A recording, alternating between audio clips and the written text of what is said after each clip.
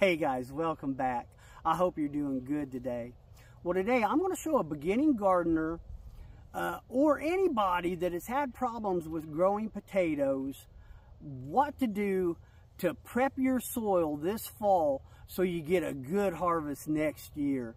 Now, I've done it this way for 3 years and it has worked good for me. And I've been getting some really good harvest, and I'm very, very confident that this will work for you. So what I did was I picked out, I'm going to have a 20-foot by 20-foot wide by 40-foot long area where I'm going to plant my potatoes. And I kind of started right here, and what I did was I just tilled it up, and I went down about 1 inch deep. And so all I'm doing there is I'm just wanting to rake the roots and stuff out of it that I don't want in there. Now, the first thing that is very, very important to get really good potatoes, you have to get your pH right, okay? So, especially for a beginning gardener, take a soil test. See where your pH is at. A potato really wants to be around a 6 to a 6.5. So, if you have clay soil, chances are I have clay soil and it's going to run a little bit high. And so when I test mine, it's usually around a 7, a little bit higher. So what I've been doing in the past is I've been adding garden sulfur. And this has worked really well. And so all I do is I've been adding between 1 pound and 1.5 pounds for every 100 square feet.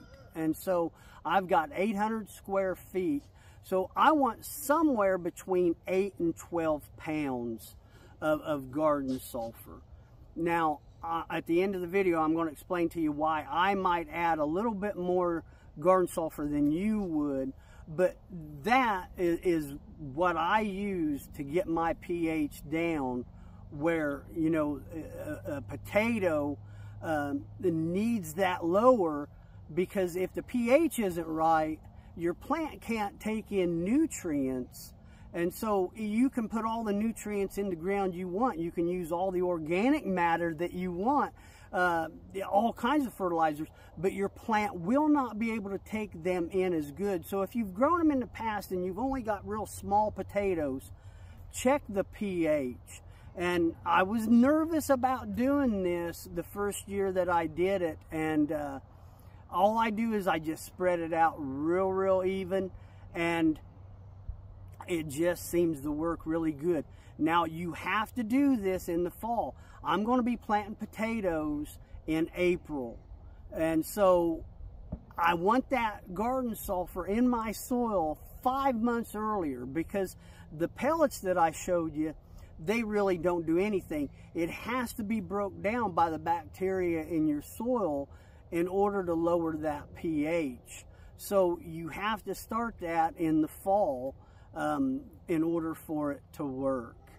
So before I get into the next thing, and this is just as important, if you enjoy the video, you know, check out some of my other ones. And if you like them, please consider subscribing. I would appreciate it, and it is free.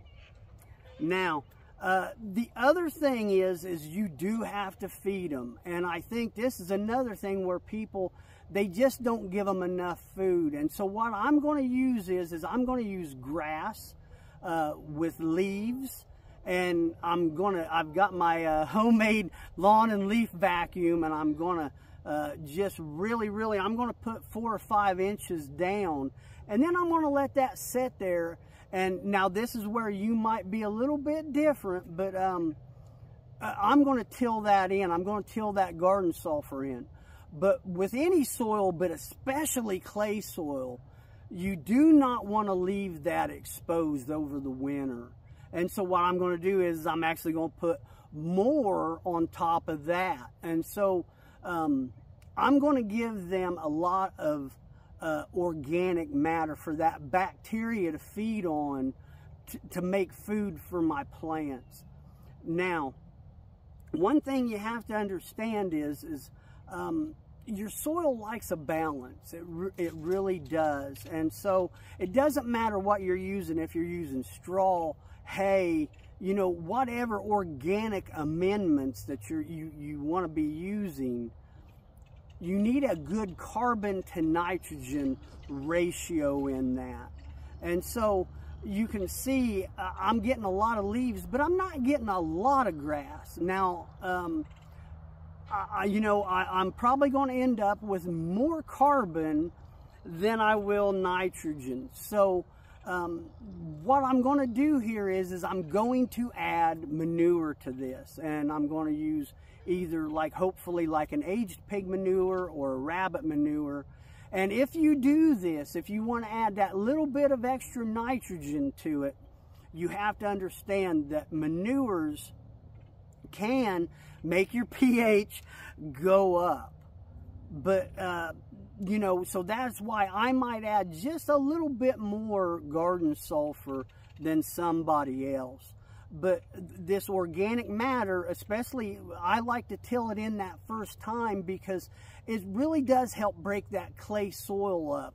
You know, I think it gets it down there in that soil. Let me know what you think, but I think it gets it down there and that bacteria breaks it up.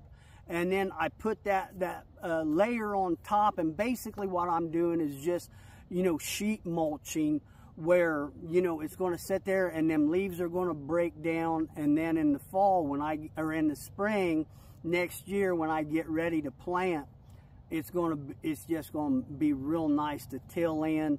And you know, it's last 3 years it has just worked really well doing it that way. So again, my best advice, do this in the fall, let everything have a chance to break down, and I really do think that you'll have a lot of success. Well, that's the video. And, you know, share your ideas. I always love to hear the comments. Well, I'll talk to you later. See ya.